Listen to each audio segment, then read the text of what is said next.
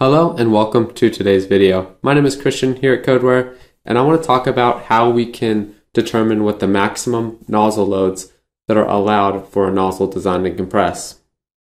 Now, this question often comes up in our support, someone trying to determine what is the maximum load they can apply to their nozzle, and I want to talk about some of the tools that are available within Compress to run this type of analysis.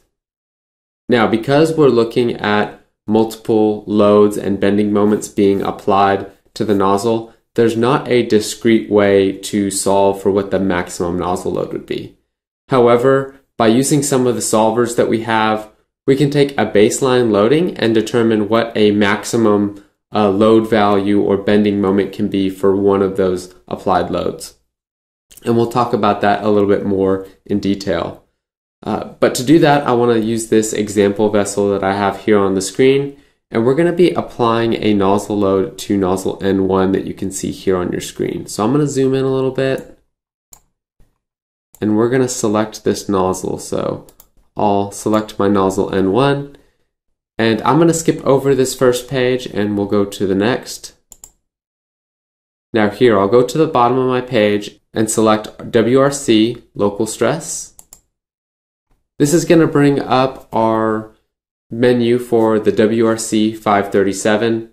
The WRC is the Welding Research Council, and what we're doing is looking at the local stress being applied to the shell due to bending moments and forces being applied to this nozzle.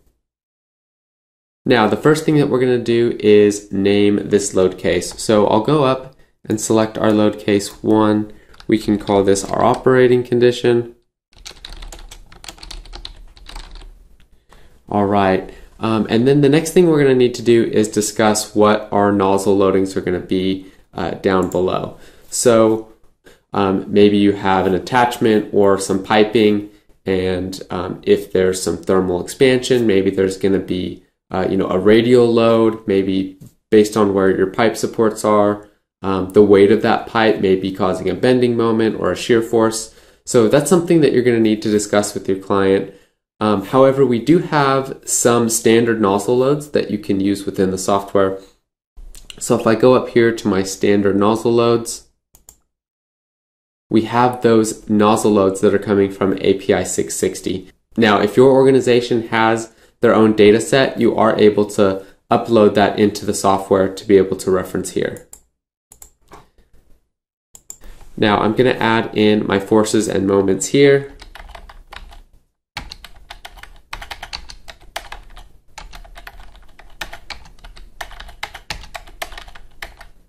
All right, great. So now we have a starting point. You can see that the software has started calculating our primary circumferential stress, as well as the primary longitudinal stress, as well as our combined stress. And what we're doing is we're going to be comparing that to our allowable stress. Now, based on this load case, we can determine using a solver here within the software what our maximum radial load can be, either loaded radially in towards the center of the vessel or externally away from the center of the vessel, as well as our bending moments in the circumferential and longitudinal direction. So if I select my radial load here, PR, the solver is going to determine what load here at the top can be applied to the nozzle. And basically the software is going to be iterating through this value until our combined stress is equal to our combined allowable stress. So now that I've solved for that value, I can go down and turn that back to no solving. And now we've analyzed this load case.